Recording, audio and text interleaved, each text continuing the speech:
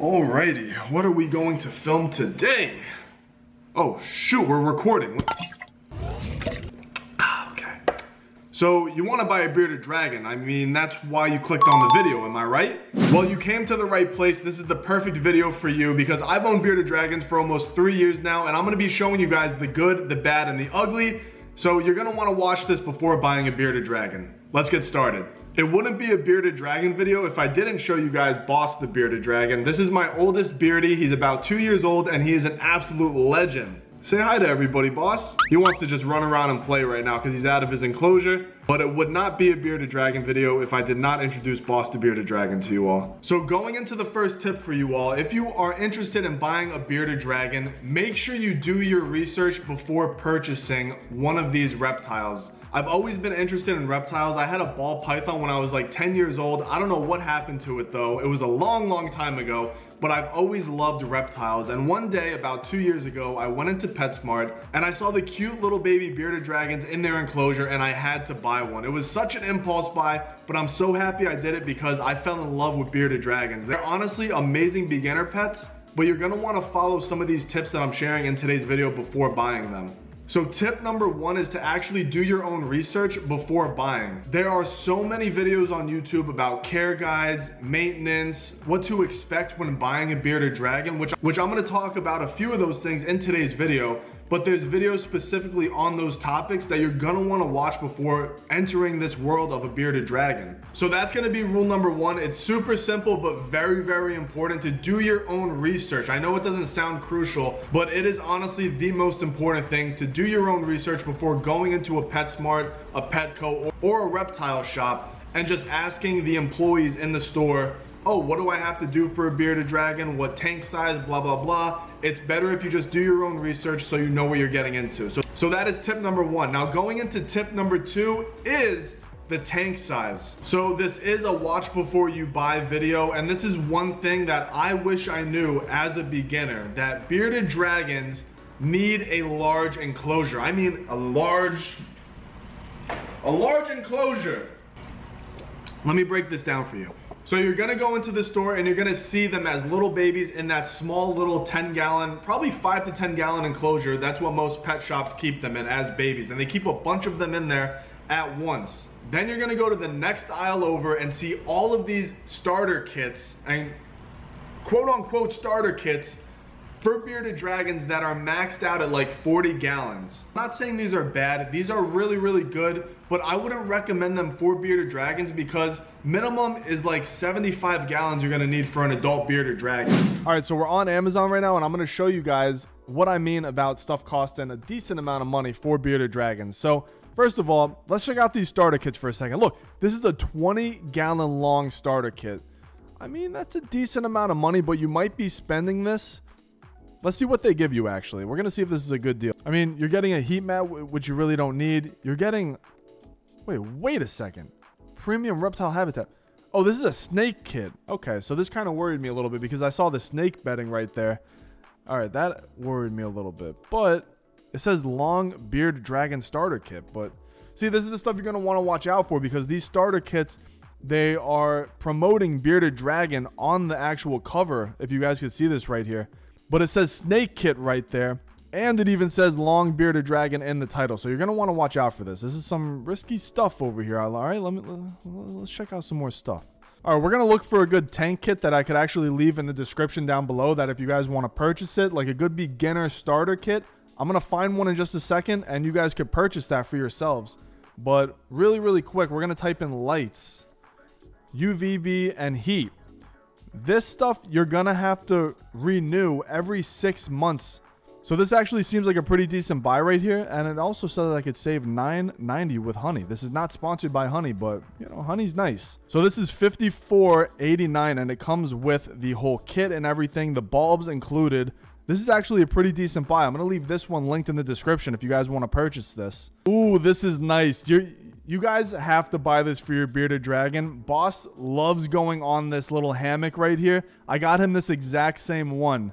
If you own a bearded dragon, it's a no-brainer. You got to get him a little hammock. I'm going to leave this link down below as well. Products that are down in my descriptions are products that I love, that I use, And I would never promote anything to you guys that I wouldn't use myself. So just keep that in mind when looking in my video description. This is like a no-brainer. You're going to want to get a hammock. But then again, there really is no point of buying these starter kits because you're going to need to get a 75-gallon enclosure anyways. This is one thing that I wish I knew in the beginning, because I went from a 10-gallon to a 20-gallon to a 40-gallon, then to a 40-gallon breeder. I had so many spare tanks around my house. It was ridiculous. And I finally one day just let go of all of them. I went to a dumpster, trashed them all. So much money down the drain. This is one thing that I really wish I knew. So if you're watching right now, you're gonna wanna listen, because this is a casual pro tip for you all. First thing is to drop a like, because it really helps me out and the channel. The second thing is I would start with a 10-gallon enclosure, because you're gonna get them as a little baby. Keep them in there as long as you can. Maybe get a 20-gallon long max. Get a medium-sized bearded dragon, so probably one about this big. That's what you're gonna wanna start with. That's probably what you're gonna buy at the store if you're a beginner. You're not gonna get a full-grown adult because you're not ready for that. You're gonna get a small bearded dragon. Go to the next aisle over and get a 20-gallon long. That is all you're gonna get. You're not gonna go get a starter kit. Like I said, I'm not knocking starter kits, but you're gonna wanna get a 20-gallon long. Keep him in there for as long as you can, because the 20-gallon longs are not a lot of money, and you're gonna be able to keep that baby bearded dragon in there for a decent amount of time. You're gonna be ready for that 75-gallon minimum, because that is a monster of a tank. That's what I have upstairs. I'm gonna show you guys at the end of the video my enclosure. Wrapping up tip number 2, that's a casual pro tip right there. Saving some money, thinking smart, because in this hobby that we're in, it's so easy to get caught up in just buying tanks and buying stuff. Soon you're left over with so many like spare tanks outside or in storage, and your house just becomes a zoo with like tanks and enclosures, and it's not a good look. I have like a nice clean look in my house now. At first there was tanks all over the place. I have a saltwater tank right over there. I have another 60-gallon fish tank over there, which I'll show you guys in a whole nother video, like an update video of all the stuff in my house, of my reptiles and fish. So if you're interested in pet keeping, consider subscribing down below, because this is the channel for you. All right, what else do we have here? I have this whole little script right here. I've kind of been freestyling it though. If you guys are enjoying this so far, let me know, because this is my first ever like script written video. I want to do more of these. So if you're enjoying it, let me know. So we got tank size out of the way. Now maintenance. Maintenance is another big thing. So for the maintenance aspect of things, there's always gonna be cost. You're always gonna have to spend money. But with bearded dragons, I've found that you're spending a lot more than, let's say, a leopard gecko or a tarantula or even a ball python. Bearded dragons are a little pricey. So that is one aspect on the maintenance side of things about owning a bearded dragon, is the stuff could be very expensive in the long run. Every 6 months you have to renew their lights. I mean, thinking about it, in this hobby, all the decorations are expensive, but unlike ball pythons where you only have to feed them once a week, little frozen mice or live rodents, you have to feed bearded dragons every single day a variety of insects, vegetables, fruits, and that could also be very pricey too, especially running to PetSmart, always buying crickets. That's why I think I'm gonna start breeding my own insects and possibly even selling them to you guys.